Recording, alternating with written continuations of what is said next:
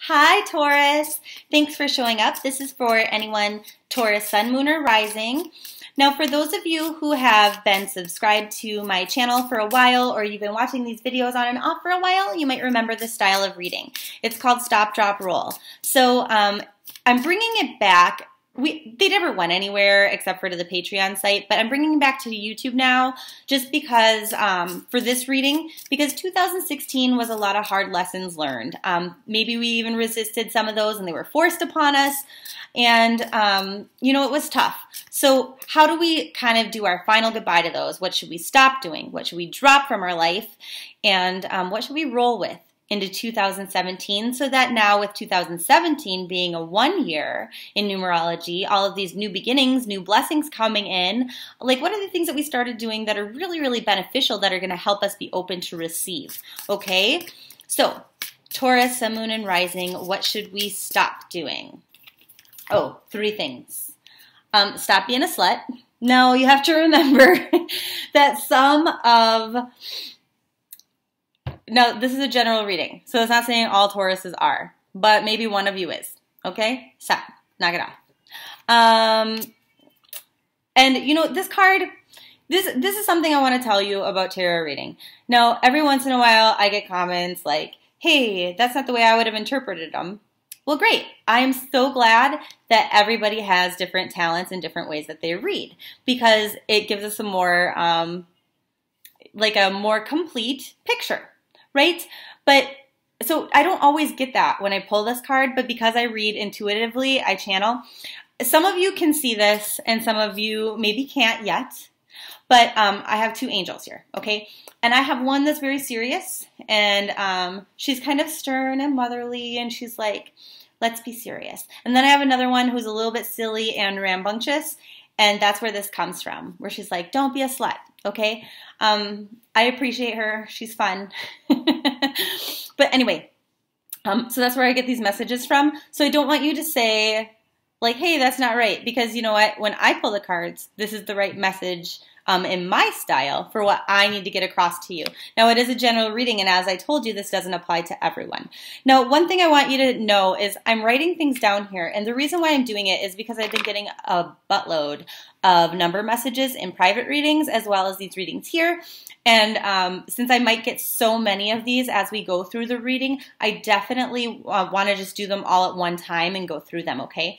So anyway, so yeah, some of you need to kind of just like slow your roll with that. Now, some of you are recently single.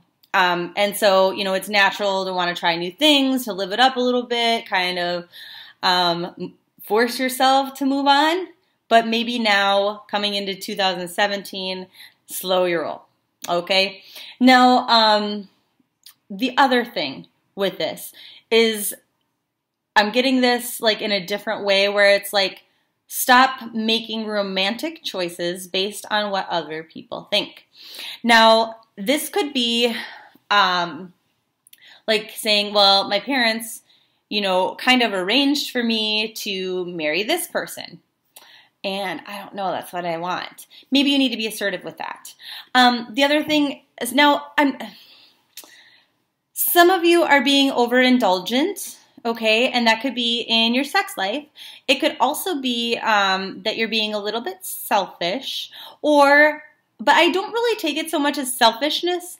I take it more as so many changes have happened right now, and so you're putting a lot of emotion into things, people, circumstances, places where maybe typically you'd be more cautious. Okay, you wouldn't go all in on things, people, circumstances so hard with so much gusto in the past. So again, it's a message of slowing down, okay? Because it was working for you for a little bit.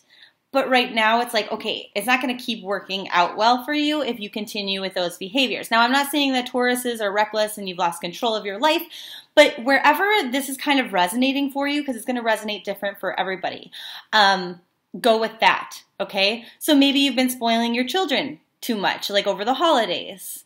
It could be anything like that. It's just kind of like take a step back, slow it down a little bit. But it says keep being fair. Keep doing what you think is right. Keep doing following your intuition. Okay, you see that eyeball there? Like when things are cloudy, when things are murky, you've done a really good job of going with your gut instincts. And oftentimes, Taurus can be more logically thinking. And so that was like a really big lesson that you learned in 2016, and now you're applying that and you're doing a great job of that. But what it's saying is, you know, if you know that you're being unfair, if you know that something's not just, you know, stop engaging in supporting those behaviors, okay?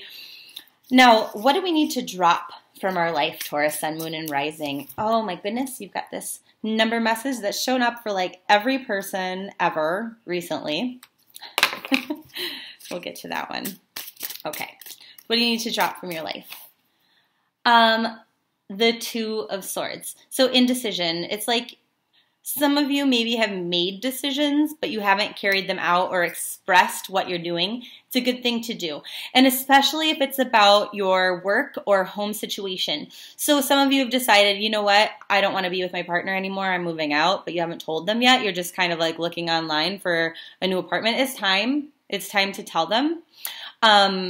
Or maybe if you're like looking for a new job and then you've gone on some interviews, it's just time to make a decision. If you're like waiting for different offers to come in, it's time to make that choice and carry it through, okay? So drop the hesitation there because you can't, because there's like financial blessings and there are blessings as far as like your day-to-day life and your structure, your stability, which is really important for Taurus.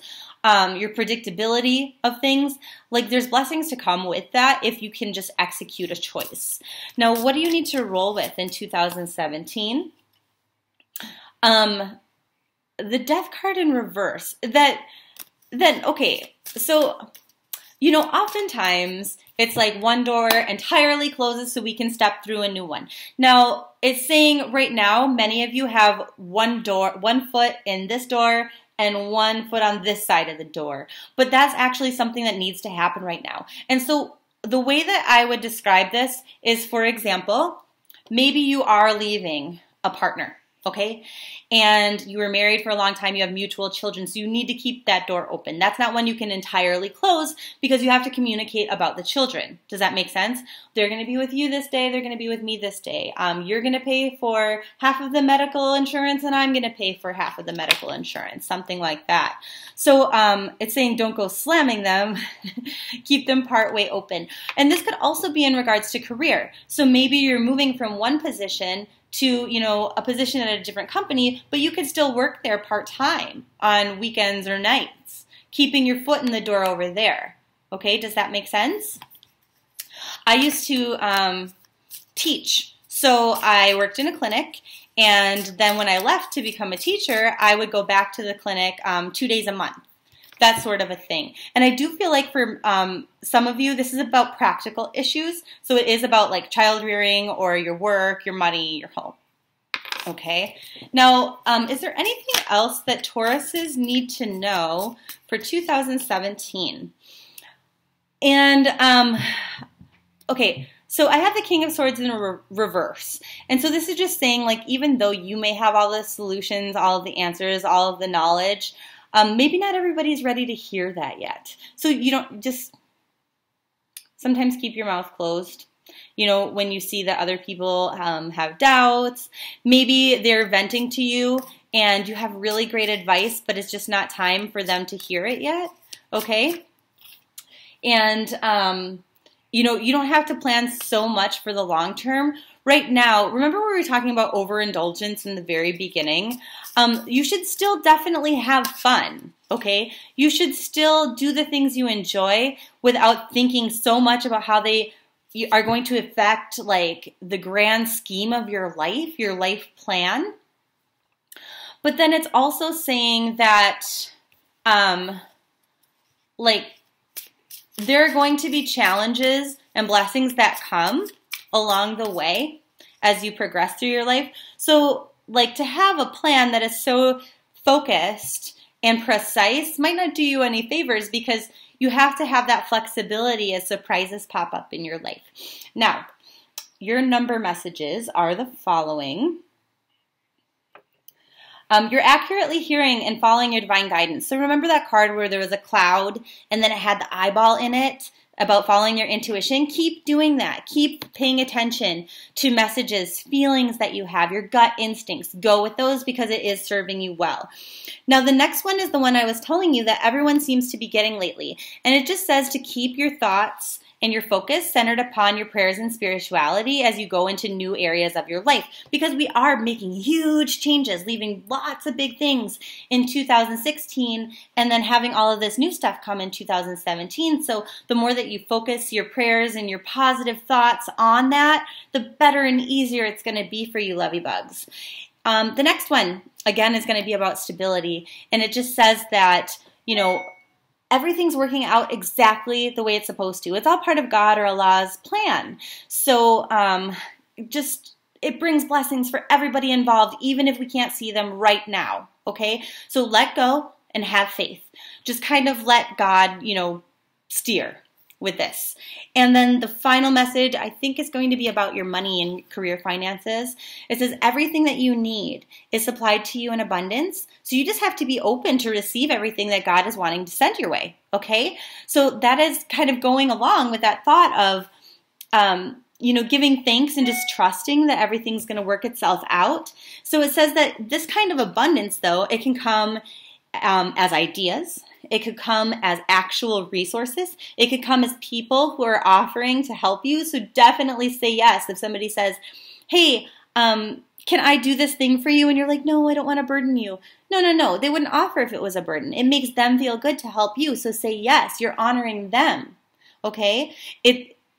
You're allowing them to help you, which makes them feel good about themselves, but also helps you. So you are being even more altruistic than you thought, right? Say yes. And it says just notice these little offers of abundance from the universe. Be open to receive them, and then see that those are the answers to your prayers, and just give thanks for that, okay? So I will see you soon for the January 2017 love readings and general readings. And until then, mwah, bye Capricorn, or Taurus, fuck. I probably said Capricorn like 3 times. I meant Taurus. Earth signs, blonde, sorry. Bye.